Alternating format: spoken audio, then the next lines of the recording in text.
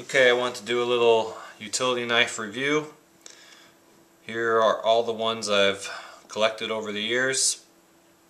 Some I like a little bit more than others.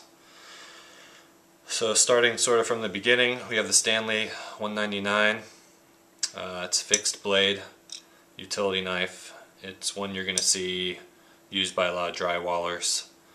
I don't always reach for it as my first choice, but it does have some advantages, so occasionally I will use it.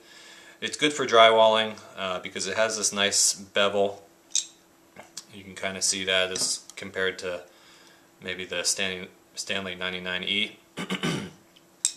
It also projects more of the blade, which can be an advantage in certain instances. This one, you're barely getting any of the blade.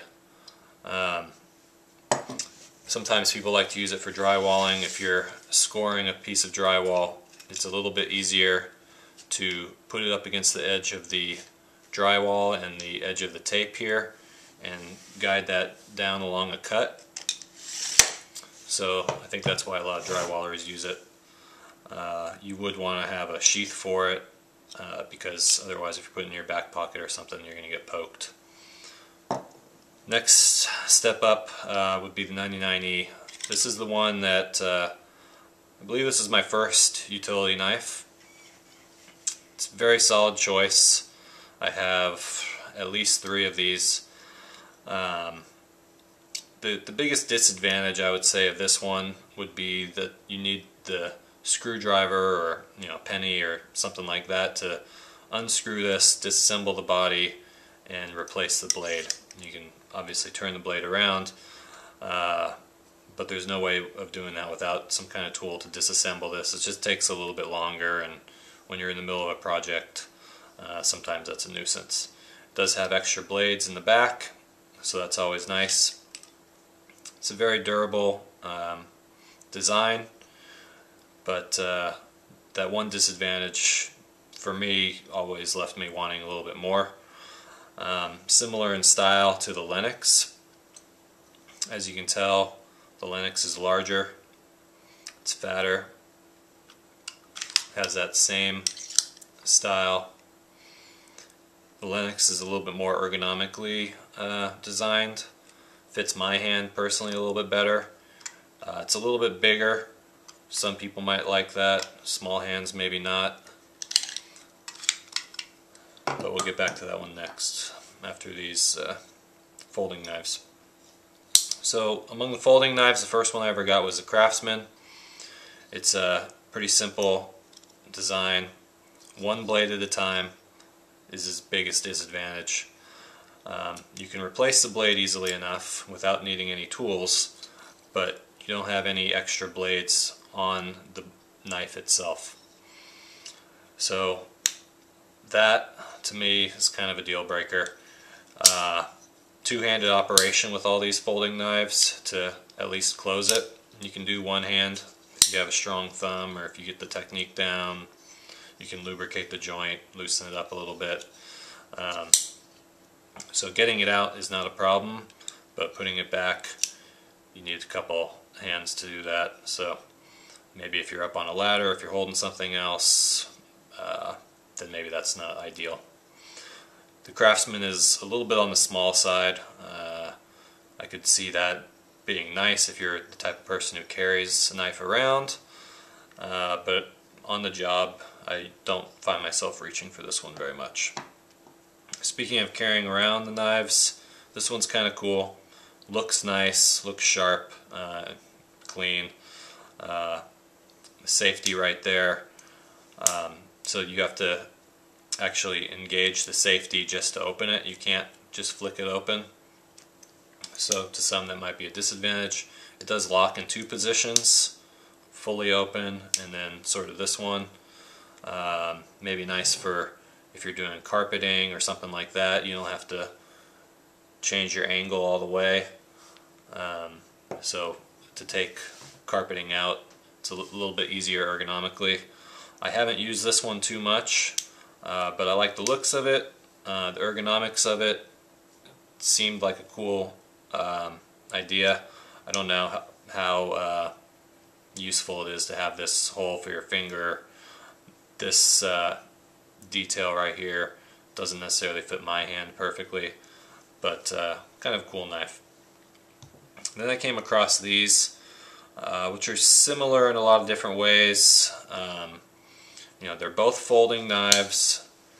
They both have this detail here, which is to me an upgrade over the Craftsman. You can bear down on this with a little bit more force if you're cutting into something harder, or if you're doing a lot of scoring in a hard material like a cement backer board that requires you to score it several times before you snap it. So I like that as opposed to this. Again, two hands to fold it in, but one hand to open it, so that's kind of nice. This one's a little bit different from the Craftsman.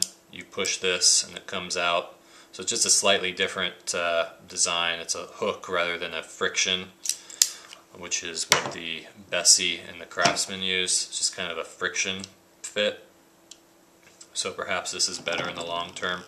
I haven't had problems with either of these designs so far, but I'm just speculating.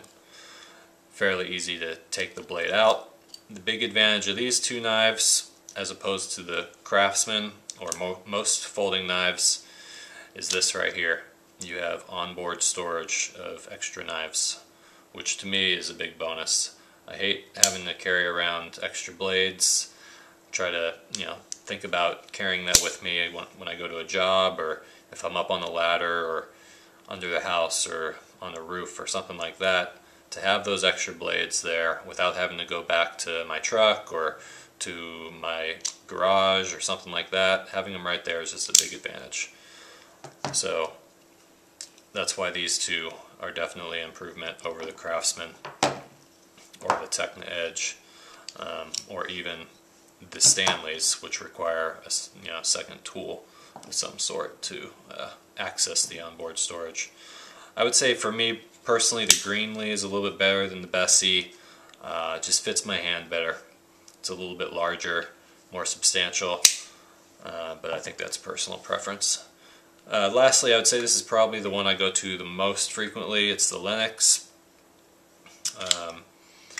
It has the familiar slide style, so you can use it with one hand, open and close. You can put this in your pocket very easily without having to worry about having a second hand if you're up on a ladder to fold it up or something like that, for it to be safe and not stab you in the butt or something.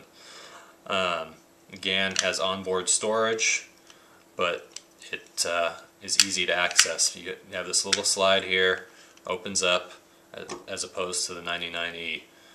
You can fit, I would say safely or easily, maybe 4 blades in here. It's got a little friction fitting in there. They can sometimes be difficult to get out. But this sliding mechanism is very nice in terms of one-hand use. Taking this blade out is usually pretty easy with this design. You push it forward and to the side, and that's how you load it as well. I usually don't have a problem with it. Sometimes I do. I have 3 of these. I had one of them have a problem with this mechanism at one point. One problem I do have with it on occasion is if you're pushing down on something hard and you're really trying to score it, I might push it over inadvertently and the blade starts to slip out. That's kind of annoying. It's not the kind of thing that's going to happen with these or with the Stanley, but it's just one of those trade-offs, I guess.